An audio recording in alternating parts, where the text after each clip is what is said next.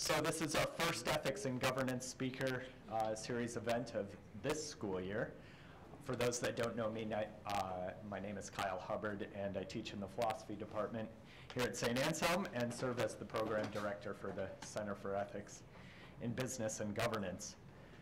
The Ethics and Governance Speaker Series is a program of the Center for Ethics in Business and Governance, a center whose mission is to enrich the knowledge and practice of principled ethical behavior on the part of individuals and corporations and society by engaging important questions and issues in business ethics. So in light of our mission, we are particularly excited for Professor Finn's talk tonight on justice in the workplace. For those who may not know, funding for the Ethics and Governance Initiative is provided by the New Hampshire Secretary of State's office, with the express intention of promoting ethical thinking and corporate citizenship in the state. New Hampshire was awarded that money in a settlement between the state and Tyco International.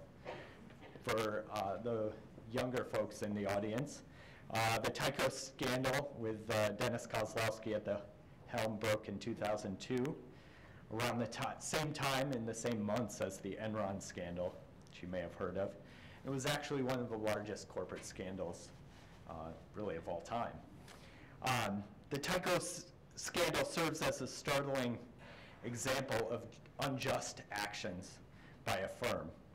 So it's our hope that with tonight's program and many others like it, we can shine a light on how firms can employ more just practices. So to introduce our speaker and the topic for tonight, I will now turn the microphone over to Jason Carroll, who is a senior business major from Wethersfield, Connecticut, and he's an intern this fall with the Center for Ethics in Business and Governance. So welcome, Jason.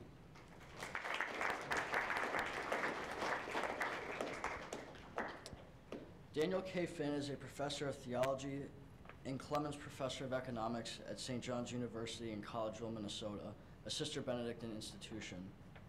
He has a distinguished career in theological ethics. He is the former president of the Catholic Theological Society of America, the Society of Christian Ethics, and the Association for Social Economics. Dr. Finn is the director of the True Wealth of Nations Research Project at the Institute for Advanced Catholic Studies, located at the University of Southern California in Los Angeles. He has authored or edited 9 books, published 54 articles, and has lectured widely in Latin America, Europe, and Asia. Dr. Finn has also led a successful affordable housing campaign among 5 cities in central Minnesota. Dr. Finn, we are grateful for your presence with us today and eagerly await your lecture, Justice Within the Workplace, the Power of Structures, Not Persons. Please join me in welcoming Dr. Finn to the Hilltop.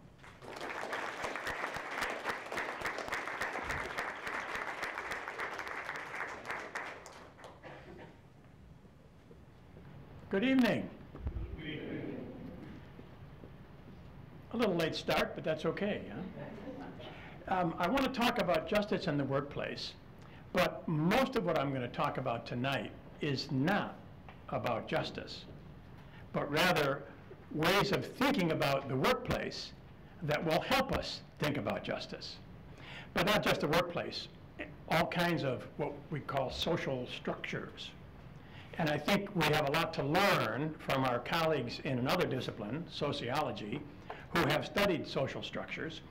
And it helps to understand what a social structure is if we want to understand the workplace, or the classroom, or your parish, or the Tuesday evening bowling league.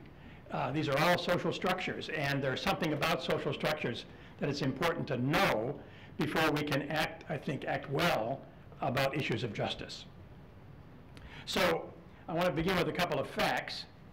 So fact number 1, powerful people often feel that they don't actually have much power.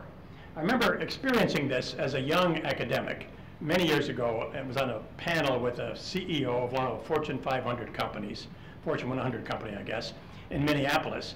And I was just flabbergasted that he told this crowd that he really didn't have much power. And I don't think he was lying. He just felt like so much of his decision making is constrained by what he needs to do. given what the conditions are and what the firm needs, he didn't feel like he had very much discretion on most issues. So I think it's true that many powerful people don't. In fact, most of us who have power don't usually want to admit it. How many professors talk about the power they have over students? How many parents talk about the power that we have over our children, right? So, fact number 2, most of the power of powerful people in an organization arises not from that person, but from the position that the person holds. Well, that kind of makes sense, right? Somebody's president, somebody's your professor. That's why they have the power. But we need to put this together. And so let me ask you to think about your own life and to think of 2 examples at a job you had. Or if you can't think of a job, think of a classroom example or a parish example or whatever other example of something that you didn't really want to do, but now you're so used to doing it, you don't even complain about it anymore. So think about something at your work where you had to do something, you didn't want to do it, but you had to do it, and now you don't even think about it. And then think about another one, but one that still bothers you. That you're doing it, but you're aware you don't want to be doing this. Big or small, it hasn't got to be a moral issue. It might just be how the copier is being used or whatever. Huh? Think of something about that. And we'll come back to this later. So we need to think about the social world. And sociologists tell us that there are 2 main parts of the social world. And for some reason, there's a word or 2 not coming through on this screen. Anyway, culture is intelligibilia, putting it very generally. It's meaningful things, ideas, beliefs, symbols, but games and statues and stop signs, anything that has a meaning that we run into in life. And the other half of the social world, sociologists tell us, are social structures. So I'm going to ignore culture tonight, which is a terrible thing to do, but you don't want to be here all night, right? So we're going to just talk about structures and think about them from the point of view of what sociologists have to say. Now, the first problem we have is that sociologists themselves don't all agree. And so we have to choose which brand of sociology, and I'm going to just impose a brand on you today, but I'll try to explain why. So among the options in sociology, there are 2 that I'm going to reject tonight and hope that you might as well. One is collectivism, social determinism, structural determinism. It's the view that social forces are so powerful that we're pushed around in life like pawns on a chessboard. We really don't have much choice.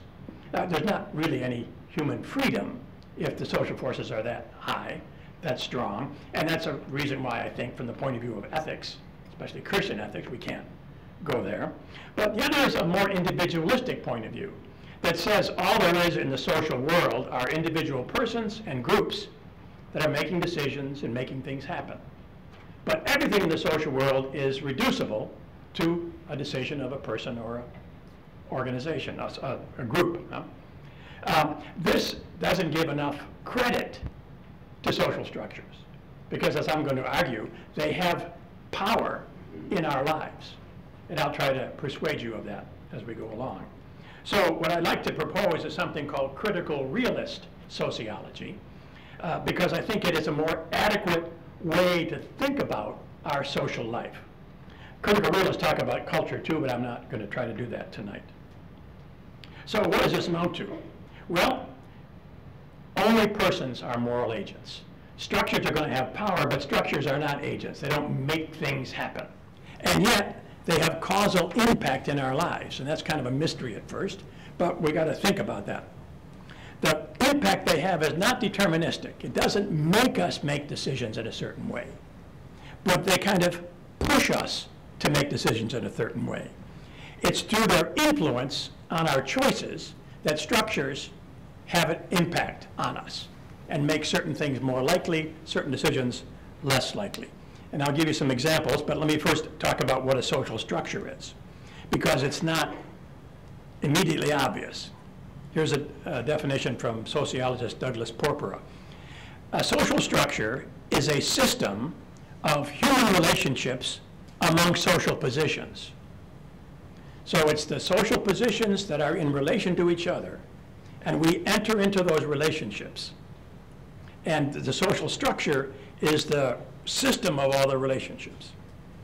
So, take an academic example, huh? The relation between position A and position B is, they say, ontologically real. Think of the relation between professor and student, and we'll come back to this. But there is a relationship between a professor, no matter who it is, and a student, no matter who it is, in a college. And that's the essence of this insight. So let's think about St. A's, huh? Imagine a newly hired professor enters the classroom, comes on campus for the first time, enters the classroom, and takes on a position of a professor in the classroom in relation to the students who are there. Takes on a position of a junior colleague among senior colleagues in the faculty department. Has a relationship with the dean and the president and lots of other relationships here too. Huh? So if we just focus on the most essential one in a college, the professor-student relationship, we find a good example of what structures do. Social structures generate restrictions and opportunities.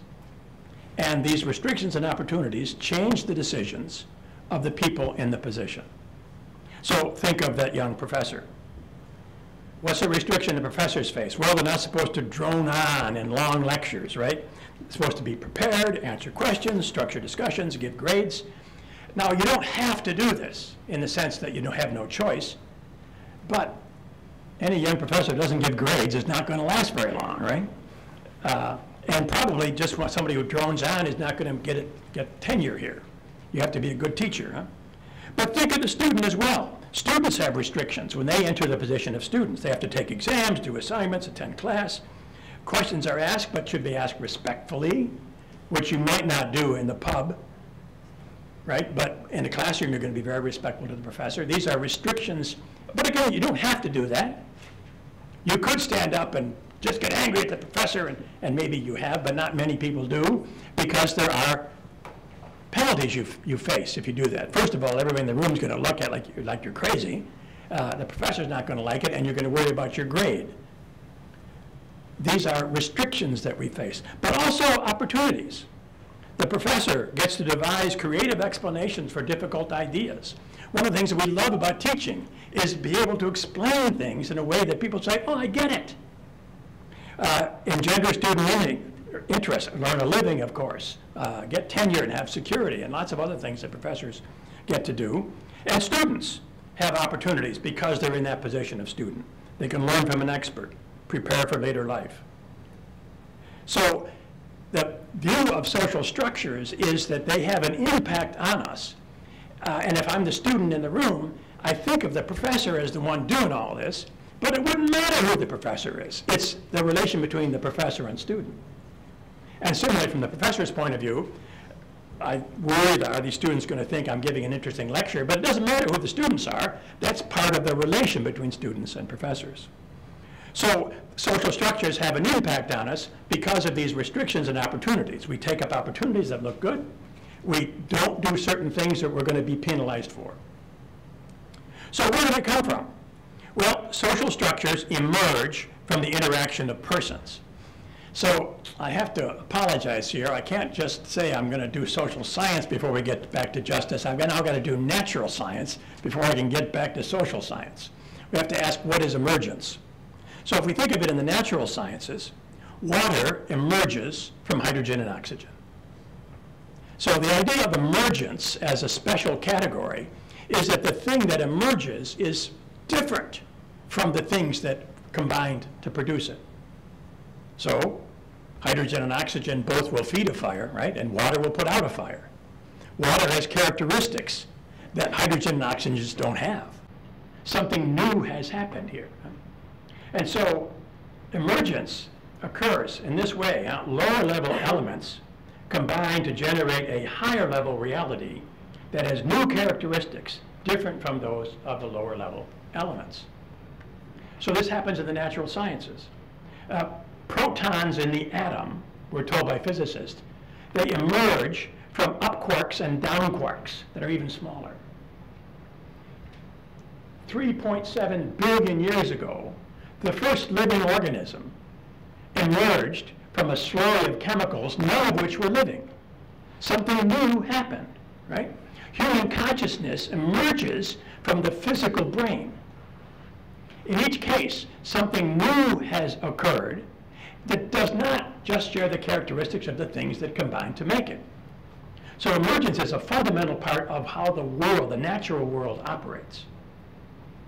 And so we say the world is stratified. Now, this talk about different levels isn't really levels in a literal, physical, geographical sense, but there are different levels, so the world is stratified. And our disciplines more or less talk about this, that physics talks about one level of existence, but chemists who have now talking about things that are more complicated, physics is plenty complicated, but chemistry has more complications, they have new methods. Think of biology. Living organisms have to be studied in a different way than chemicals do. Think of psychology. Psychologists certainly have to know how the brain operates, but there's a different level here. And so the idea that the world is stratified is not just an idea in ethics, it's not just an idea in social science, it's an idea in the physical sciences. But it does apply to our friend, the social structure. Because social structures emerge from the interactions of persons. And they exist at a higher level than those persons do.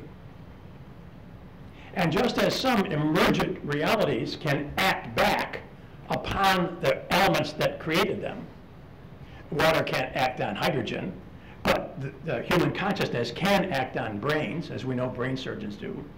So social structures can act back on human beings in the way we just described. They generate restrictions and opportunities that alter our choices. So, where do they come from? Well, in part by design, right? In 1889, the Benedictine monks started this college. They had something in mind, right? Even though the idea of a college wasn't new, they were going to try to do something that they already knew existed elsewhere, partly by design, but always unintentionally to some extent. Nobody can plan this thing out. There's enough spontaneity in life that social structures aren't the way anybody wants. And if you want to prove it to yourself, start a committee to do something and then discover that the darn committee starts doing things you don't want it to do in the first place, right? It's just the way life works. So if we think about our moral life, daily moral agency, our making decisions all day long, we enter into pre-existing social positions and make decisions based on whatever our goals are in a field of restrictions and opportunities. This happens when we go to the gas station to fill our tank of gas.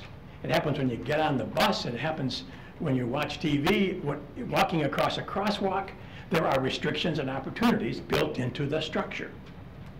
And so when I'm going to walk across a crosswalk, I'll watch whether the light is red or green, because there'll be some restrictions if I don't, right? I might end up dead. And we experience these restrictions and opportunities as incentives or disincentives. All right, so we often say at work or wherever we are, well, he's got the incentive to do that or a disincentive to do that. And that has to do with what those restrictions are doing. Now, structures don't change very often or very much. So consider the first example you thought about. Something at work that you didn't want to do, but now are so used to doing that it doesn't bother you. Sociologists would say your willingness to go along with that reproduces that social structure, right? You didn't do it in order to reproduce it, right? Nobody starts a new business in order to keep capitalism going. Nobody gets married in order to keep the family structure going in the world. No, we do it for the values and decisions we're making, but in the process we have these social effects. And so every time we say, oh, well, I'll do that, I'd rather not, but I'll do it, we tend to reproduce the social structure, whatever it is. But of course, social structures can change. And when a group refuses to go along, of course, it's going to pay the price for violating a restriction, but it might bring in a change in the social structure. So that can be a big kind of change. Think of Martin Luther King and the Civil Rights Movement, right? We just had this lecture this afternoon on racism. Some of you may have been there. I was happy to be there. What happened there? African Americans were willing to pay the price to violate restrictions, to sit in the front of the bus, to sit at lunch counters, to march through cities, and they paid the price. But it was enough, and a lot of other things have to happen too, to change the structure of many American institutions.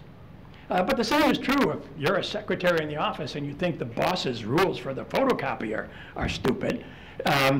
You may stand up and let your voice be known, and you may have to pay a price. If your boss is enlightened, he or she will listen to you, but some bosses aren't, and they may take it personally, and you might, some people therefore keep quiet, but you might bring about a change. So there's a whole range of different ways in which we can encounter resistance. And so it does ask us, though, along this line of justice in the workplace, is there anything at work that would be so wrong from your point of view that you would refuse to do it? It's a sobering question. And of course, depending on your workplace, maybe there's already something there that's so wrong that you've avoided doing and hope nobody's really going to push you to do it. Of course, one of the elements of a good job is that the restrictions that you face are ones you're quite happy with. It doesn't bother you, right? They're not challenging your morals, not challenging even your personality. That's a great job, huh? But a lot of people, of course, don't have jobs like that and face some terrible choices. I have a friend who is an economist in Buenos Aires, and he gives workshops for local government. And he knows a mayor of a small city in Argentina who was offered a $50,000 bribe from a drug cartel. And the bribe was accompanied with the threat that if he did not accept the bribe, they would kidnap his son.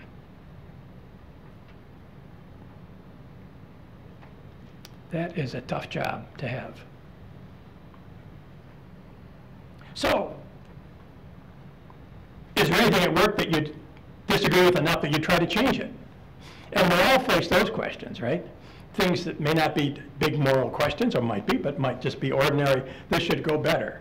And do I go to the boss and try to persuade a change? Do I, as a faculty member, do I go to the dean? The last time I went to the dean, I lost. What can you do? Or do you say, well, I'm probably going to lose, I'm not going to bother. We all face those decisions all the time. And what I think we want to know here in terms of this question of justice and virtue is that it isn't just how the photocopier is working, but also moral questions that can be analyzed by this same system, because it's often not the boss who is personally making this thing happen that you find objectionable from a moral point of view, but the boss is simply going to say, well, I don't have any choice. I have bosses too. I can't, and you hear that from administrators, and to some degree it's true. It's not my rule. I can't change that. And so what do you do, and how do you go from there? So there clearly is a role for virtue, because when facing a restriction that pushes you to do something wrong from your own moral conviction, this is wrong, the price you have to pay to violate the restriction is a factor, right? How serious a price must you pay for not doing something you think is wrong? If the price is minor, most of us would be willing. But if you're going to lose your job and you're not sure if you got another one, well, it's a much harder thing to decide, and then it's going to depend on, well, how serious is it wrong, lots of moral questions there, huh? So your own conviction, your commitment, your virtue, as we would put it in ethics, not to do such things that may be unjust to you, unjust to others. These are usually things that aren't the personal decision of our boss, but are structured into the workplace, or the classroom, or the parish, or any other thing we're going to talk about. So I want to add one conceptual element to all of this and talk a little bit about power. just for an easy definition, we'll say that power over another person is the capacity to alter what that person will do, what they decide to do. So it's not all about power. I'm going to talk about power. Whenever there's power involved, it isn't all that's there. As a professor, I have power over my students. I give them grades, right? And they worry, some of them, will their grade be so low that that's going to affect their GPA and they won't get the job they want or into the grad school they want.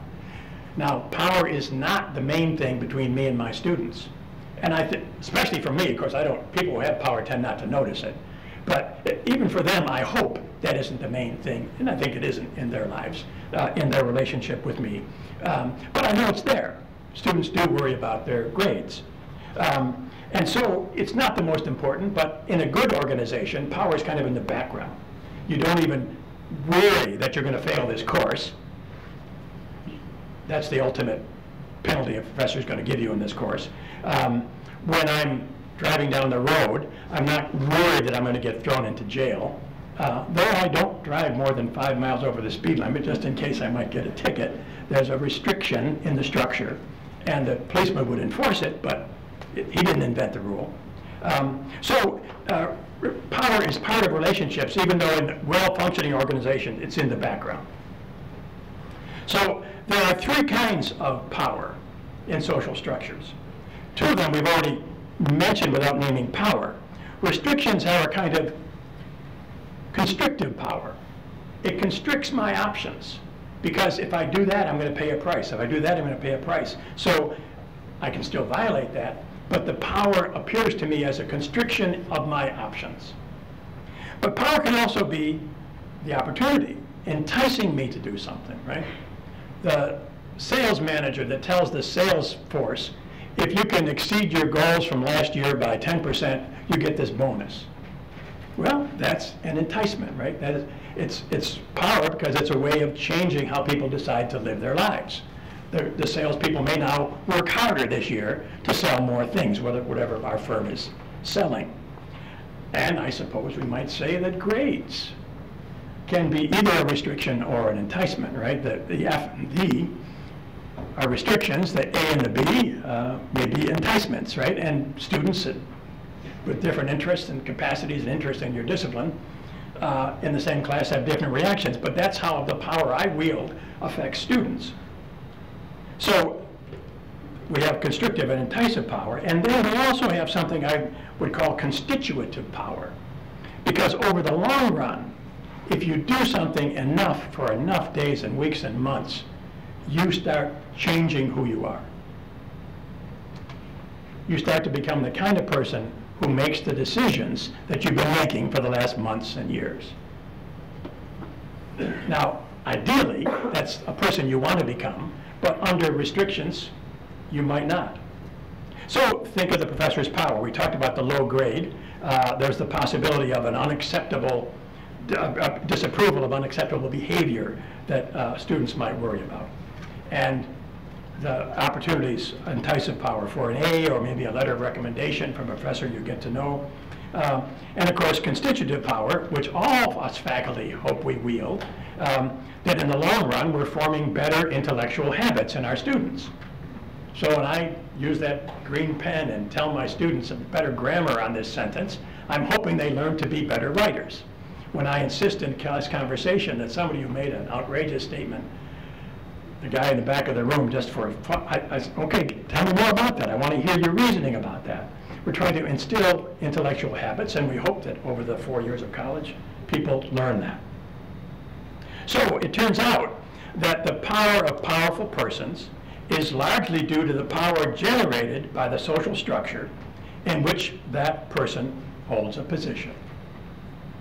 So we tend to personalize power and think of my boss as the guy who's doing all this. But in fact, it's the structure, because he too has restrictions and opportunities to which he's responding, or she. So the power of the powerful, we can say the position that they hold requires various decisions, and decisions are affected by restrictions and opportunities. And the leader's virtue or vice may lead him or her to violate some of the restrictions that they face, or not to take up an opportunity they face because they're a virtuous person. Or on the negative side, because maybe they're not a virtuous person, they end up doing things that would be morally objectionable. So the virtue is really important, even in our daily life, in how we respond to these structured restrictions and opportunities. We may decide not to take up that opportunity because it's not going to be good for us, or we're going to violate this restriction. So it's a really important question for Christian ethics, how virtue and social structures interact. And you have here at St. A's, Dan Daly sitting here in the front row, perhaps the country's expert on this question of the relation of virtue and social structure. It's a really important question, and because ethicists have not dealt with structures for very long, it's not very well developed in Christian ethics. So, where do we go with this? Well, I want to go back and suggest that there's something that each of us who are leaders could do in our business. If you're the parish priest, you could do it with the parish council or the representatives of the parish. If you're in a student club, you can ask these same questions. If you want to look at what might produce more justice. So, you call a meeting, and you identify the relevant subgroups. Now, it may be that there's a small enough meeting, everybody gets to speak, and you haven't got to identify subgroups. It might be if it's going to be the student body doing this, you have to figure out who the representatives are going to be and what are the various groups. In a faculty department, an academic department, the subgroups are certainly going to include men and women, senior faculty and junior faculty. They're going to include racial differences, gender differences, various kinds of things. Huh? So what do? You ask each subgroup, what are the restrictions and opportunities facing people in your subgroup? So if I'm the leader, I may not even be aware of the restrictions that you're feeling. I'm a senior member of my department. I'm in 2 departments anyway. Do I really know how the young professors are feeling these days? What they see as restrictions? What they see as opportunities? Because it's a fact that opportunities, which are largely privileges, and restrictions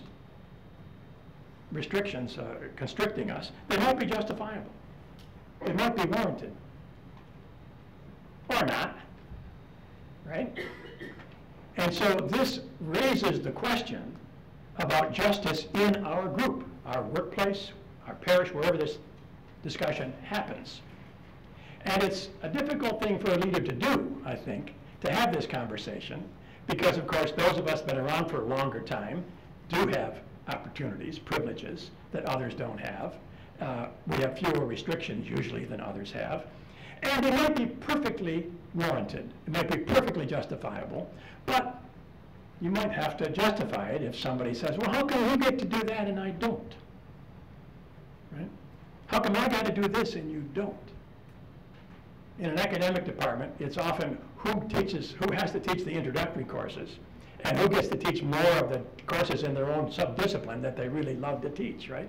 And frankly, it's usually us older faculty that get to teach the things that we really want. We teach fewer of the things that everybody has an obligation to teach that are somewhat less interesting. Introductory courses can be quite interesting, but your own field is somehow a little bit more engaging, subfield, I should say. So this would mean in a workforce that one could have these kind of conversations, but it means that the manager of the work group will have to say why it is that certain people have privileges that others don't. So what I haven't done here is tell you anything about how to resolve these questions. And I don't have time to do it, and I don't know your workplace. I wouldn't know the answer. So the moral question is still there. How do you adjudicate this? What critical realism does, I mean, these are social scientists, right? They can't answer our moral questions. They can't answer our theological questions, but they can help concretize the question. They can help phrase the question, get the question on the table so that we have to face it. So, it's a serious mistake to think that all we need for a just world is properly structured organizations. I don't mean to claim that's all we need. But it's equally wrong to believe that all we need are cultural change and virtuous people, because that alone will not change the structures. Our moral agency in structures goes this way. In any organizations, structural restrictions penalize some sorts of activities, and opportunities reward other kinds of activities. The moral challenge is to line up the restrictions and opportunities with our values. And the best way to find out about that is to ask everybody. Thank you very much.